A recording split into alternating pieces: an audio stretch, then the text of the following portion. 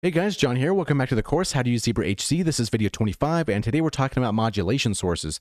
So let's go to a new preset here, and underneath this tune, let's select this none here.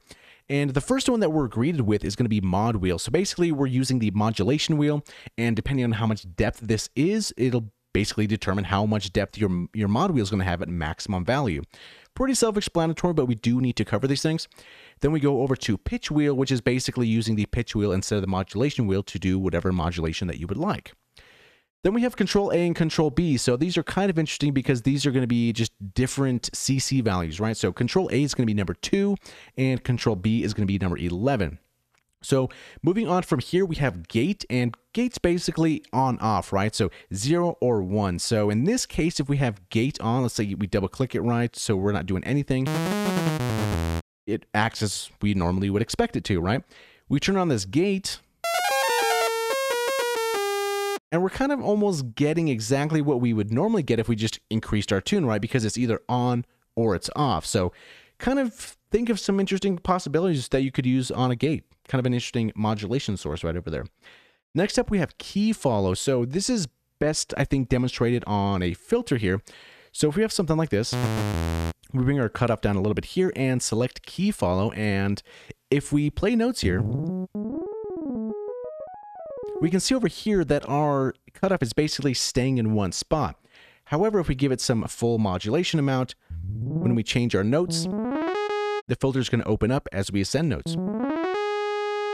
We can also go the reverse direction, and if we go up notes, the filter is going to close, and we descend notes, and the filter is going to open up a little bit more. Key follow is kind of cool because if you don't always have to use it on cutoff, you can use it on a lot of different things.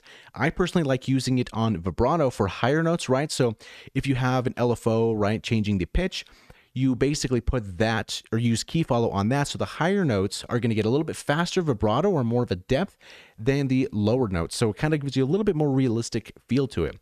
Clicking here and going to key follow, it's basically the same thing, except that this includes the glide 2 parameter.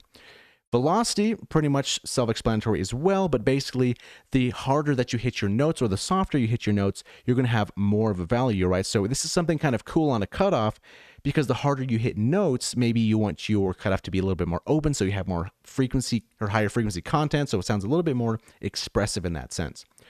Then we have ATouch, which is kind of also in that expressive kind of way, right? So let's say you have a MIDI keyboard that supports ATouch and you're playing softly, and then you kind of dig into those notes, and then it might open up the filter a little bit more. It might give you some more vibrato or something kind of like that. So it kind of makes your patches a little bit more alive, more expressive, makes them sound a little bit more, some soul in there, right? So moving on from here, from the ATouch, this is probably one of my favorite modulation sources, the Arpmod. So we haven't necessarily gone in depth in the arpeggiator yet, but keep in mind, we go over here to this voice setting, right? And if we go from poly to arpeggiator and go to this Arpmod or Arp control over here, and just for now, I'm going to put this octave to 0, and I'm holding down one note, and it's basically cycling through this. Let's select 8 for now. So we have these little bars here, and they might be a little bit hard to see, but we can increase this up here from basically 0 to positive 100 or 0 to negative 100. Now, the cool part about this here is we have 2 of these bars, right? And we have Arpmod 1 and Arpmod 2. So the far left bar here is going to be Arpmod 1, and this other bar to the right is going to be Arpmod 2. So if you haven't figured it out yet, basically we can use these values to modulate something as the ARP is going. So we're modulating something in sync with our arpeggiator, which is really, really cool.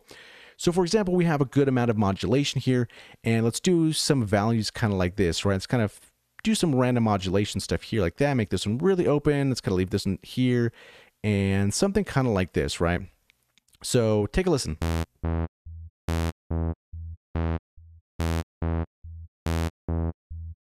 So we have all these different values, right? And this is going to be our main depth here, this modulation knob. But these little bars are saying how much of that depth are we going to actually apply to the cutoff? How much are we going to actually modulate?